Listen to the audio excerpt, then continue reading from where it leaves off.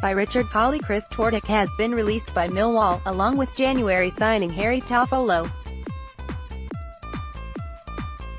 Winger Twardek spent the second half of the 2017-18 campaign on loan at League Two side Carlisle United.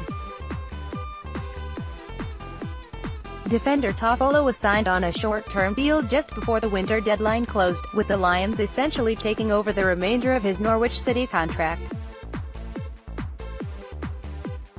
He failed to make an appearance for the championship outfit. Also released are midfielder Jimmy Abdou, due a testimonial in pre-season, and Lions legend Tim Cahill. Noah Chessman, Christian Mgulu and Harry Gerling have also been let go. Jason Shackell and Ben Marshall have returned to their parent clubs.